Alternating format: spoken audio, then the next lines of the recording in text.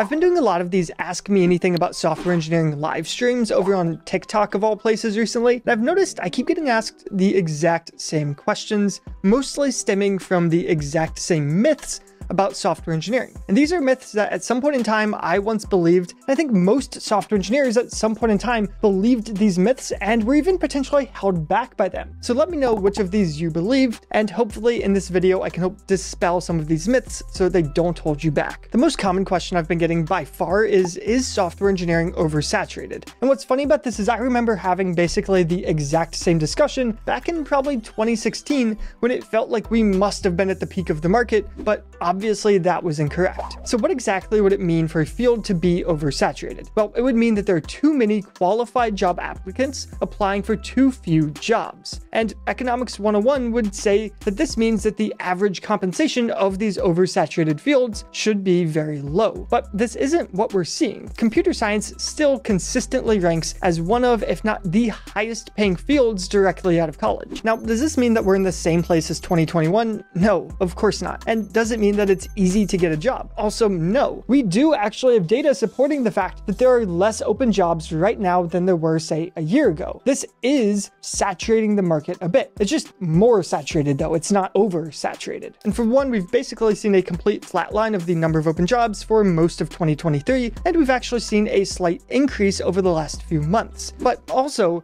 it's not particularly useful to compare the data of now to data of the past, because guess what? You can't go back to the past. It's far more useful and just practical to look at your options you have right now. And surprise, surprise, computer science still consistently ranks amongst the best college majors as far as job opportunities. And if you just think logically, this should make sense because tech is everywhere. It's not just the Google, Microsoft, and Amazons of the world. Tech exists in every single sector. Your bank, your grocery store, your favorite airline, and pretty much any modern company needs to have a software development team. And this trend is likely to continue because all of these companies need apps, they need websites, and in the modern day, they're starting to need things like machine learning models. And this is going to mean that more and more sectors are going to continue to hire software engineers at the same time as the tech sector will also probably continue to grow. However, to some extent, the requirements for these jobs have actually shifted a little bit over time, but we will talk about that more in a later myth. But first, what about languages? Programming languages are not like Pokemon. You don't need to catch them all. Programming is a core competency to software engineering, and it's easy to then think, okay, I should learn as many programming languages as possible. But this isn't really the case. Programming languages are tools, and ultimately, if you need a new tool for a certain job, well, you should go learn how to use that tool. But just arbitrarily learning how to use as many tools as possible is probably not a great usage of your time. As an example to prove this, most major tech companies don't care what languages you know, and they let you do interviews in whatever languages you want, because the idea is that if you have strong software engineering fundamentals, you can learn more languages in the future very quickly if you need to use them. For example, when I worked at Facebook, I interviewed using Java, but in my entire time there, I never wrote a single line of Java. In fact, I don't think I ever even saw a single line of Java, but this didn't matter. And one of the languages I did have to use was called Hack, and Hack is one I didn't know going in. But guess what? At orientation, on literally day 1 or maybe day 2, they taught us how to use Hack. There was a whole class on it because they knew most of the people they hired did not know this language. All this to say, learning languages can be good, but don't feel held back by not knowing 20 different programming languages because you don't need to know that. And another subject that you probably don't need to know nearly as much as you think you do is math. Computer science is a form of applied mathematics, and software engineering is an application of computer science. So by that logic, you should probably need to know some math to do software engineering, but oftentimes this isn't really the case. Most developers are going to work in a way where they are far enough abstracted away from the computer science fundamentals that they don't actually need to use any math on a day-to-day basis. Now, of course, there are exceptions here. For example, if you work in areas like machine learning or graphics or game development, it's likely you will actually use a lot of math. We also tend to use things like logarithms on occasion for measuring the performance of algorithms, but even this is something we're not going super deep in, and it's mostly just used in coding interviews. And to be clear, if you do decide to do a computer science degree, you will need math to complete that degree, because ultimately training software engineers is a byproduct of computer science departments. Academia is focused on training computer scientists, and computer scientists oftentimes need a lot of math. But that brings up the next question: do you even need a computer science degree? And this is sort of a partial truth. So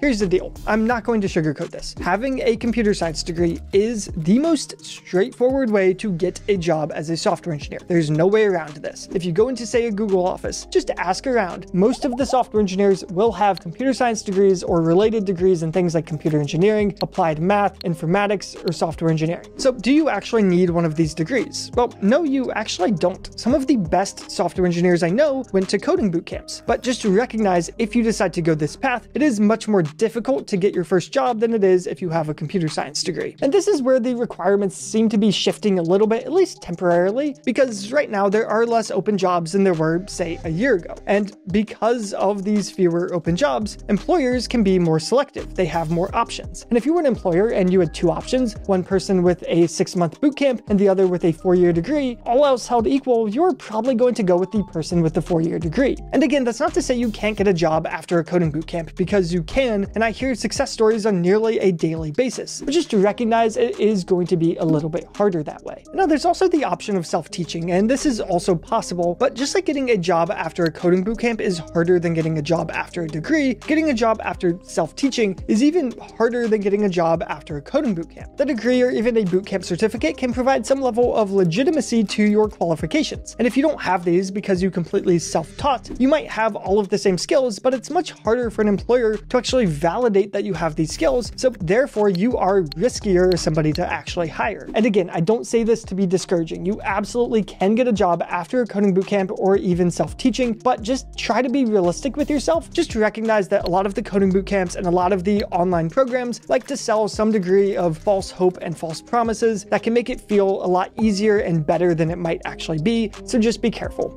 Now, once you land that dream software engineering job, you're going to be rich, right? Well, statistically speaking, probably not. It's easy to see developers in Silicon Valley, Seattle, and New York with these astronomical compensation packages and think, wow, what I could do with all of that money. But agree with it or not, where you live is a major component to the compensation you can actually get. To make those Silicon Valley salaries, you usually have to live somewhere where rents are upwards of $3,000 a month, taxes are extraordinarily high, and everything is just more expensive. Now, don't get me wrong, you can make a lot of money as a software engineer and live very comfortably, especially in the major tech hubs in the United States. And you absolutely can become very wealthy through software engineering over a long career, but just recognize it's not any form of get-rich-quick scheme. There's also this idea that software engineers spend all day sitting in front of a computer coding alone, and this just isn't true. I've said it before and I'll say it again, software engineering is a team sport. Of course, you'll write a lot of code, but in many cases, you'll spend an equal amount of time, if not even more time, collaborating with other people, deciding what exactly the things are you should be building, and deciding how exactly you should be going about building those things. And as you move up and get promoted and your work has more scope to it, you actually start writing less and less code over time until you're barely actually coding at all. There's also lots of other tasks you might be doing throughout the day, such as code reviews, presenting new features, conducting interviews, mentoring younger developers or even interns, writing documentation, and the list just keeps going on. Now, as you try to become one of these more high-level, impactful software engineers, naturally you'll develop a lot of technical skills along the way. Some of these will come in sort of coding implementation skills, and many others will be high-level system design skills. However, there's also a whole host of non-technical skills that are incredibly important towards progressing in your career. For example, learning how to be a better communicator with respect to technical topics, learning how to be a leader of a team,